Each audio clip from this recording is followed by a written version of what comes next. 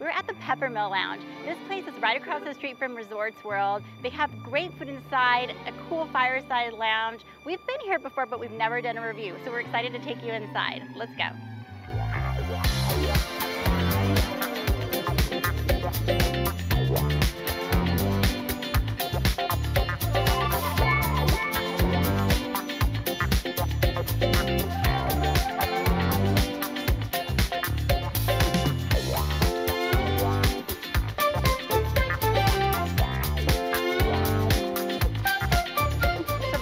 Lounge in here, so if you're waiting for a table or you just want to actually come in here and get drinks, you can come to the Fireside Lounge. You see sort of this like reflecting water, and it's hot back here, kind of nice on a cold night, but even if it's not, it's just kind of a cool ambiance. And then they have little booths around that you can just sit at. It's just a really nice atmosphere. I love coming into this lounge.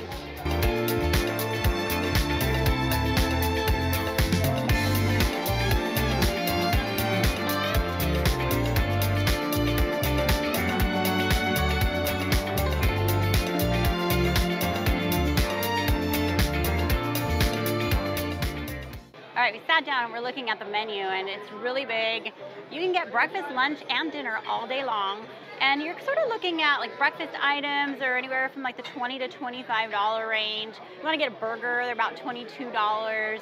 And your lunch and dinner entrees will go anywhere from about $30 up into the $40 range. So it's not the cheapest food, but you're paying for the ambiance and the quality of the food here. So the dinner entrees here come with your choice of soup or salad. So we got a nice little Caesar salad. Looks pretty typical for a Caesar salad. Let me take a little bite.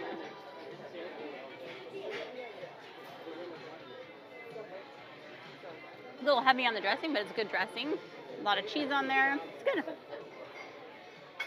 The dinner entrees also come with bread, and wow, this is like cheesy. You can just smell the garlic coming off of this too. So I really want to try this.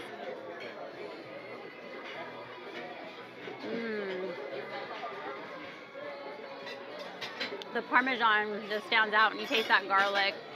This piece could be a little toasted more, but there's some more toasted pieces on this side, so let me see.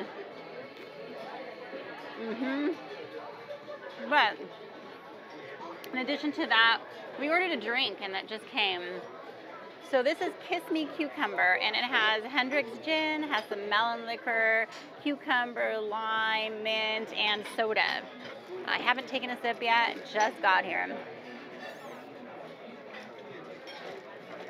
Ooh. It's kind of this combination of sort of sweet, sour, but that fresh cucumber flavor. Ooh. It's good. Worth a try. All right, so we got a couple dishes here. We're just gonna start with this hamburger and fries. So it's a little on the plain side, I guess. So this is just a regular old hamburger. This is $20. You can add cheese or other things, and it costs about $3 for that. There are also a lot of different burger options on there that go for about $22. So I'm gonna try this out. I got this with no onions.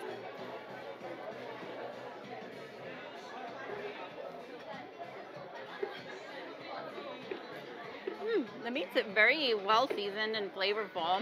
You kind of have that grilled flavor that comes out in it. There's really nothing on here, so I need to ask for some mustard and maybe a little mayo. There was ketchup at the table though, so I have ketchup for the fries. Try these out.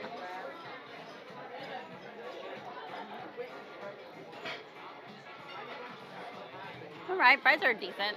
Nothing to write home about, but they're good. Crispy. I love crispy fries, a little soft in the middle. But nothing that really stands out about the fries. Burger's very good though. All right, so the other dish that we got is this monster. So we saw the barbecue pork ribs on the menu, and it was $41, and we're like, oh, that's a lot of money for, kind of a cafe restaurant. We're like, let's try it out. We just wanted to have some ribs.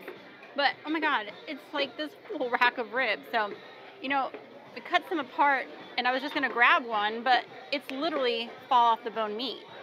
So I'm just gonna use a fork and grab some of this pork.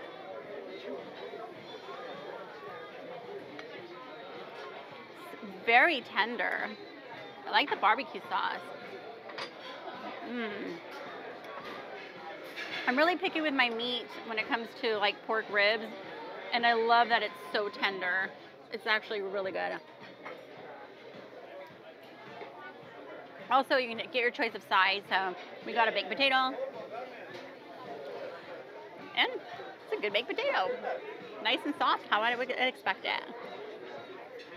Well, I guess for $41, you could probably split this whole meal. And coming with the salad and the bread that it came with, it's a lot of food. So good stuff.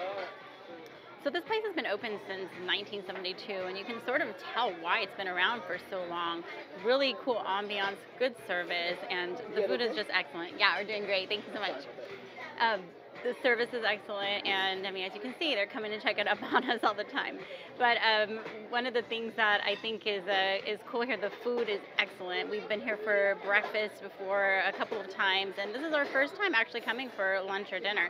And I did end up adding some mustard and mayo. I asked for some, and the cool thing is too, you get to order your burgers in 2 orders. So I didn't have to get, a well-done burger because I didn't have quality meat. So I got a nice medium well burgers that has a little pink in it, and that's kind of the way I like my burgers. Love steaks like medium, but medium well hamburgers, perfect. So very good food.